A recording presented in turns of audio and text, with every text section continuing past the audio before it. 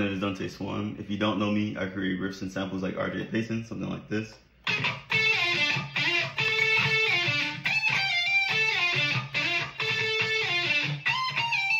And right now, I'm gonna show you how to create that sound. First, I go straight into my interface, which I'm using the Quad Cortex. It allows me to add an additional noise gate and compression, but is not required. You can also just use a noise gate pedal and a compression pedal before your interface, but this works best for me. And here's my signal chain for when I record. I just go through an EQ that takes out some of the low, some of the high. Sometimes I use an OTT, but rarely. And then this is one of the main sauces. There's two things that create the main sound. On most of my samples, I use this amp here, Archetype Petrucci. On the third or fourth amp, depending on how I want it to sound. I have a bunch of presets that I use that I may share at some point.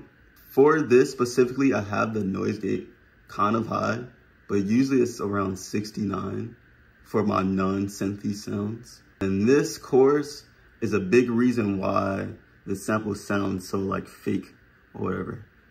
So this chorus does a lot of that. This is chorus off. This is chorus on.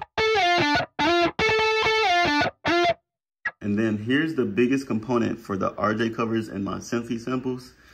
It is Serum Effects. You get this when you buy Serum. And personally, I bought some artist sounds from a producer named Florency. I use it when I produce. And then I also use them when I play them with guitar. But you can find some good sounds. I recommend scrolling through, maybe the lead section, and then find whichever one you like. You can also experiment with some faster licks. This is an older one of mine.